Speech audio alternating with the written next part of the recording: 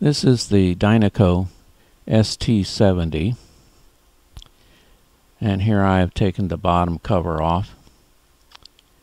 I'm going to replace some capacitors, but while I had it open, I put a few drops of WD-40 on the variable controls that are in the center of this picture, and 1 or 2 drops on the switch at the bottom right.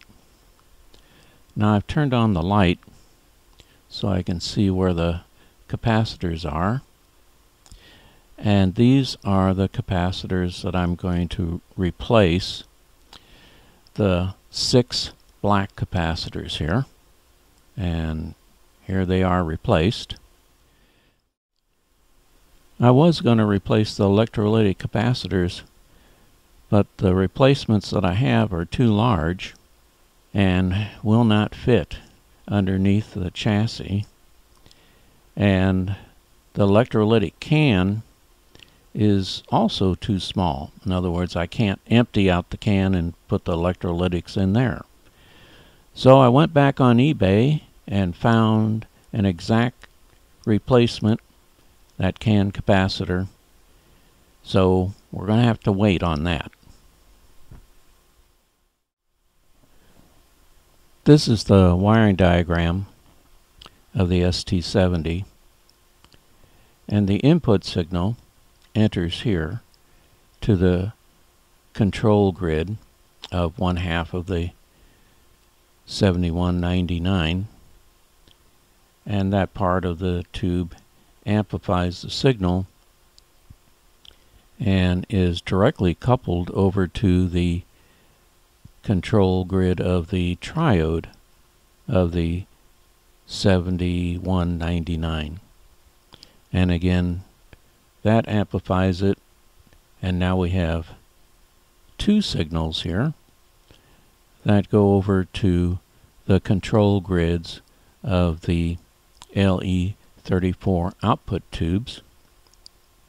Each one of those tubes amplifies in a push-pull configuration, and here is our B+ connection.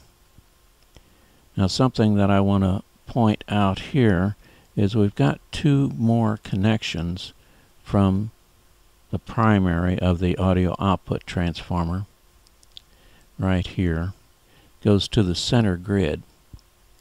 Now that connection makes the audio output more linear in its performance.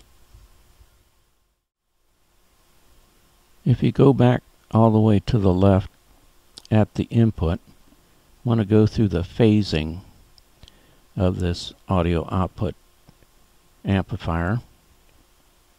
If we have the phase starting like this, it goes to the control grid of the 7199, and its output is 180 degrees out of phase.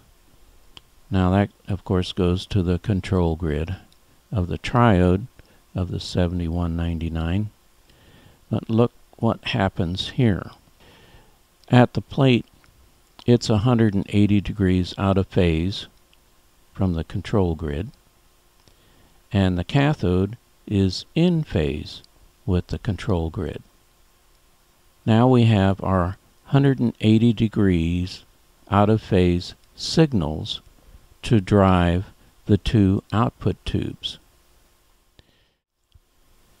These 2 signals at the control grids of the EL34s are amplified, and they are 180 degrees out of phase on the transformer, and this is where the push-pull gets its name.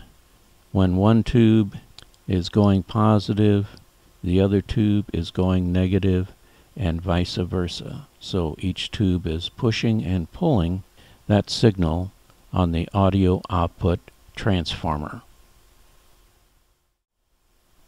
This looks like a very nice design, and I'm really looking forward to hearing this amplifier.